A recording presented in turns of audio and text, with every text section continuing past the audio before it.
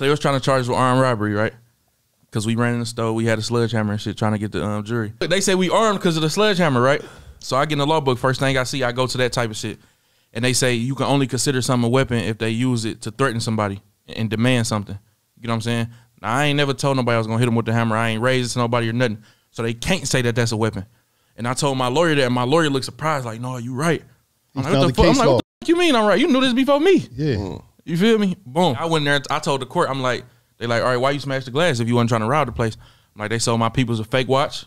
You feel me? And I went in there and I just wanted to tear some shit up. This is destruction of property at best. We ain't get out the store with nothing. We wasn't trying to take nothing. They sold my people's a fake watch. We was mad, so we came up there to break some shit in the store. That's it. They bought it. They went for it. They had no choice, though.